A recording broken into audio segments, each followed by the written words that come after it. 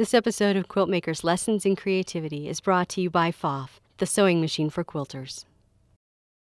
Hi, welcome to Quiltmakers Lessons in Creativity. I am Jenny K. Parks, and I'm going to take you through all 8 episodes and just expand your knowledge and creativity when you're talking about quilting. We're going to have a lot of fun. We're going to talk about thread and fabric selections and what to look for in a machine, and even how to expand the quilt block to make it into a decorative pillow if you want to add to that.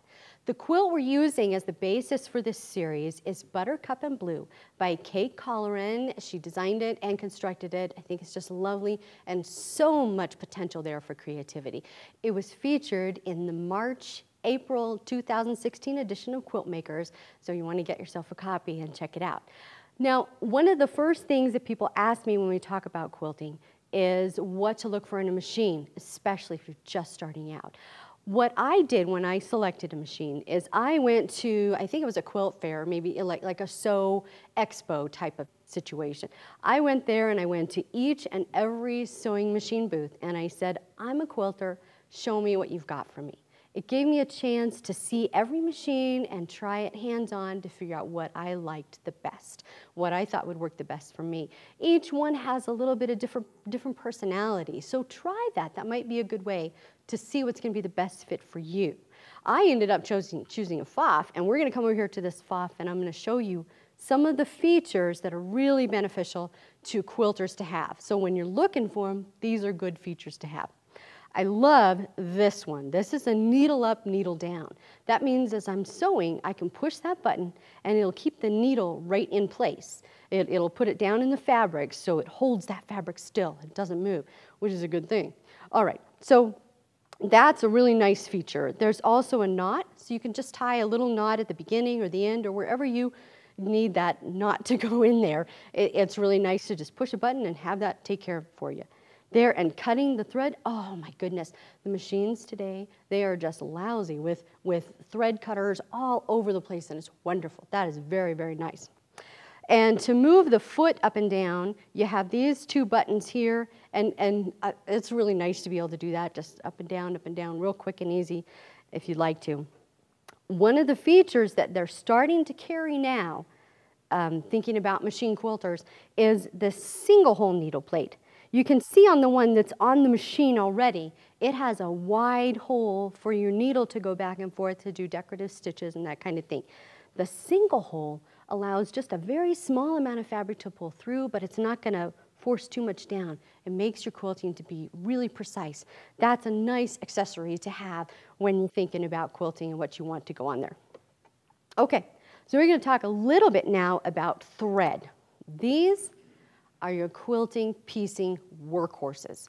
These are 100% cotton, 50 weight, and that's just the best to quilt with. You don't want to use polyester or some kind of blend because, for one, you usually quilt with 100% cotton, so putting cotton thread with cotton fabric, that's the best way to do it. You don't want it, there won't be any stretching or anything like that that can sometimes happen with polyester or other unique novelty threads.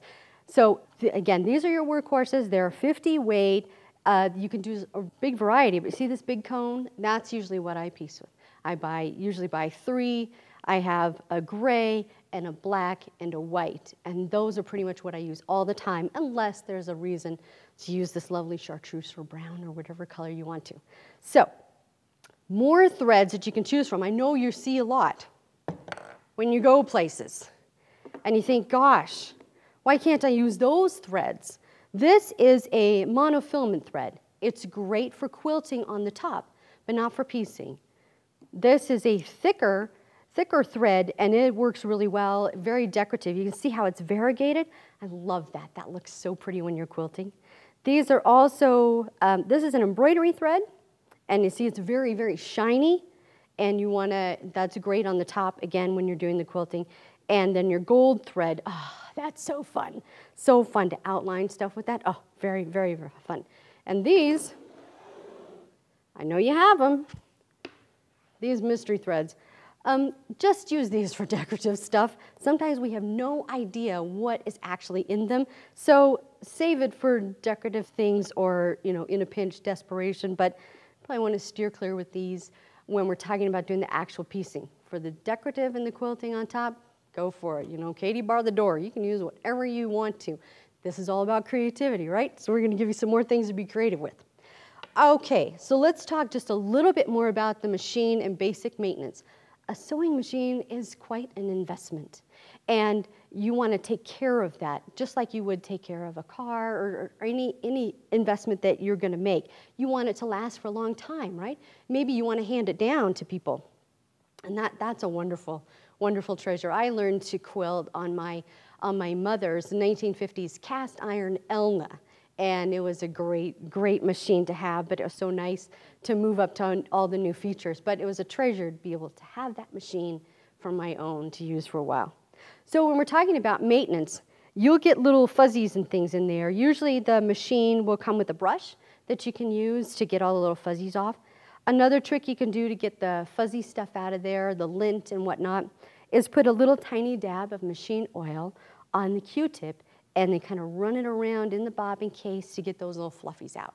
You do not want to use canned air. The reason is because it will blow, it may blow some of the fuzzy stuff out, but it can also blow it back into the machine. And you don't want to do that. You'll end up in the repair shop if they get too much packed in there. You want to avoid that.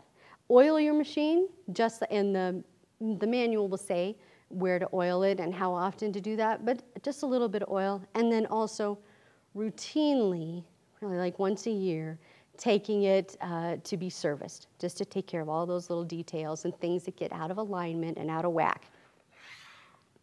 Some other handy stuff for quilters to have are some very awesome feet. Ugh, I just love these.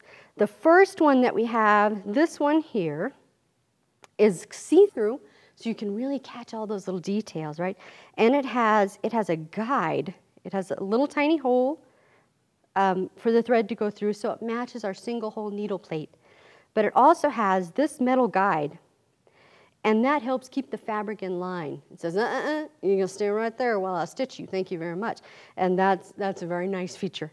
There'll be some techniques that I show you in this series when we're cutting triangles that this foot right here that doesn't have the little flange hanging down is the perfect choice. So actually, this is the first kind of foot I got, and then one of my friends showed up at the B, and she had one with the little flange, and so I got some foot envy, and I had to run right to the store and buy one of those too. So they're coming out with all kinds of stuff. Here is a metal one, and it has a little extra hole. The hole's a little bit bigger. That's so you can adjust when you do your quartered seam allowance. You can adjust it just a skosh. You can move it slightly over to make a scant 1/4 of an inch, and we'll cover that later too. This one here is a clear foot, but it is a stitch in the ditch. It has the metal right there in the middle, and that helps you guide this so that you lay this right on a seam and you can stitch right there in your seam when you're doing your quilting, and that's very nice. One more thing to keep it under control. Now, we need to talk about needles. Some people think any old needle will do. I don't think so. I don't think it will, because needles are made to do different things. For example, this stretch needle is made to stitch through knit. It's made to maneuver the fabric apart in such a way that it doesn't cut a hole in the fabric, you know, because then your knit would unravel. But that's not what we're doing with quilting. We're piecing with a woven, and we don't want to do that. Universal is kind of the same thing, where it's made to do with everything for everybody, and that's not what's going to be best for you doing your quilting. There's a quilting. This is a great one. Notice it says 80-12 for quilting, and that's a great size, 80-12. 75-11, where it goes down just a little bit, or where it goes up a little bit. If your thread is larger, like some of these larger ones that I've shown you, you'll need a bigger needle to do with those, to use those. But usually a 75-11 or an 80-12 quilting is your perfect choice. Yeah, I know you probably get some variety pack that comes with your machine, and that's great. There's lots of stuff you can do with that, but I would suggest with quilting things, just stick with quilting. It's designed to pierce through several layers at once, accurately, quickly, precisely. It's just such a much better choice for you. Okay, so I hope you have some ideas about what to look for in a machine and some things to take care of and new threads and all that kind of stuff. Come back next time. We're going to talk about our fabric selection. Oh, this is one of my favorites. I'm going to have a lot of stuff to show you, and I look forward to seeing you again. Again, this is Quilt Makers Lessons in Creativity. I'm Jenny K. Parks, and I'll see you next time.